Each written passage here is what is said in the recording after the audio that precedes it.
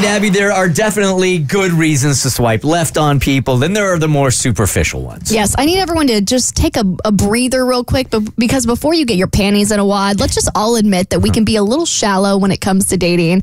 And Kristen challenged me yesterday as we were swiping through my dating apps to admit to some of the more shallow reasons I've been turned off on my apps. Bert, it was so much fun. So you had already left because you had your doctor's appointment.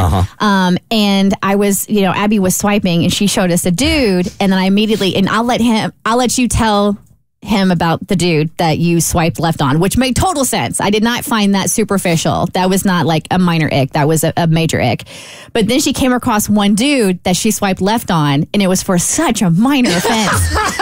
And I'm like, you have to put a list together of minor offenses that you've swiped left on. All right, and guys, before you get totally offended, if you might be on this list or have one of these superficial characteristics, keep in mind this is also coming from the woman that has never been eager to go on a second date.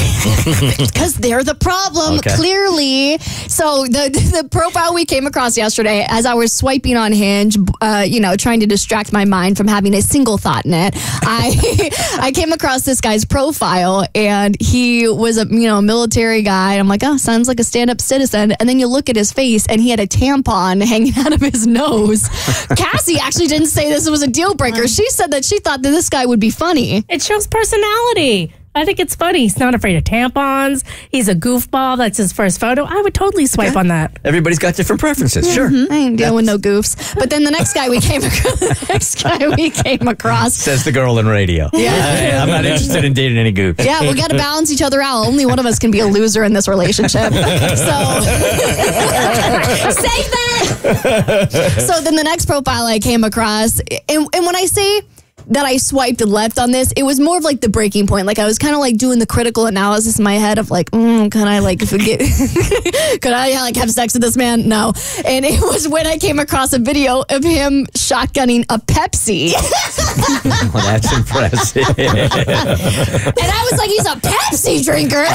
So it wasn't even the shotgun. It was just that it wasn't Coke. No. It was also a poor shotgun. It was a bad shotgun. It was a bad shotgun at that too. And maybe he'd be more into Lana Del Rey because she has that one song referencing what her downstairs area tastes like. Yes. Pepsi. So not for me. I'm not in the same zip code as Lana Del Rey. I mean, she didn't hesitate. It was the fastest swipe left I've ever seen. It was amazing. I was like, no, it's not even Pepsi Zero. Do you want to get diabetes early? Anyway, okay, so the second one was that in a lot of his prompts, he kept using the smile with the colon and the parentheses. I don't know. There's just something icky about it. Oh. It just feels very feminine. Use an emoji you want. You want emojis. Yeah, and just like one. You get one as a man. Like Ever? per year. You get to use it once One a year. emoji or one emoji a year? A single emoji use a year. You get one time. You gotta make it count. Make it count. It's got to be good. This next one I think you'll be surprised about, and it's because he was too in shape. Now, I think there's a degree of looking attractive because you have like some muscles and it looks like you're fit. Maybe you run. But if it looks like all you do is snort protein powder and spend your days at the gym, I just know that you're not going to have any time for me. I'm going to take up a lot of your time. That's bad. This next one. So on Bumble, you can scroll down to see what artists they listen to on Spotify. And one of his top artists, if you want to call it, was the White Noise Machine.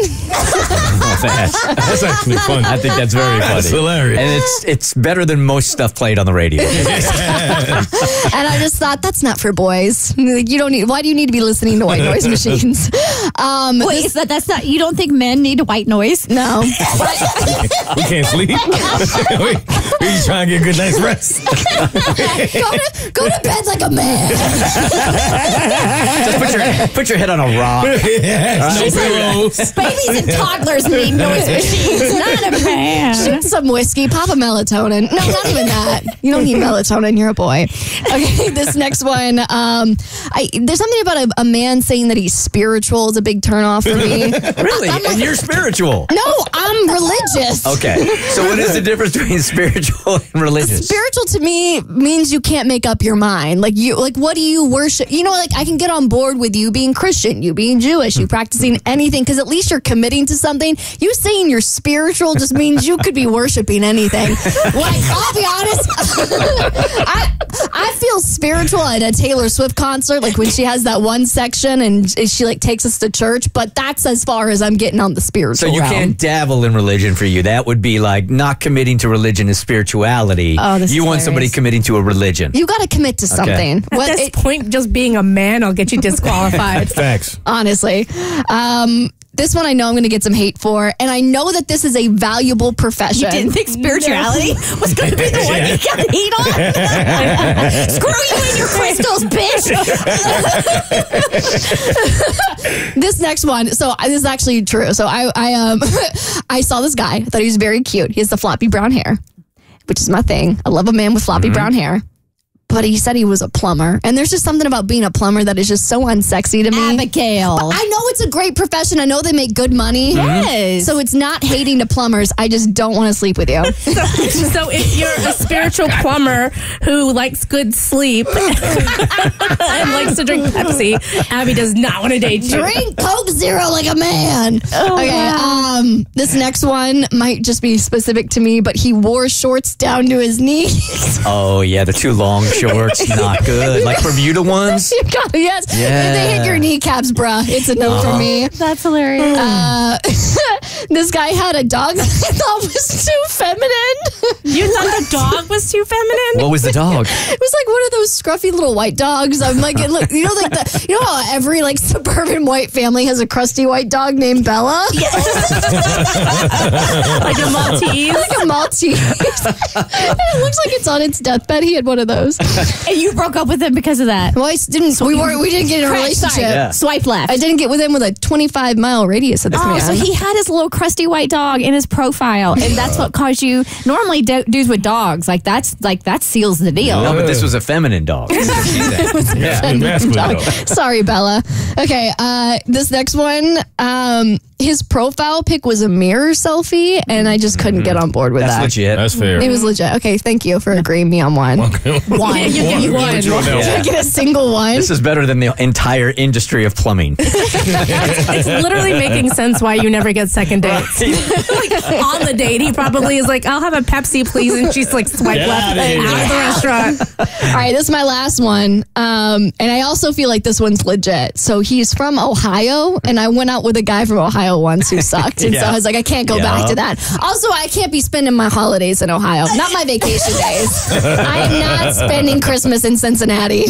Yeah. These actually make sense. And you can dislike somebody by proxy. Like, if you dated somebody that loved a band and it was a bad breakup, you have to hate that band by proxy. I completely agree. So these were my last 10 icks from the last hour. It's not a band for Abby. It's just white noise, apparently.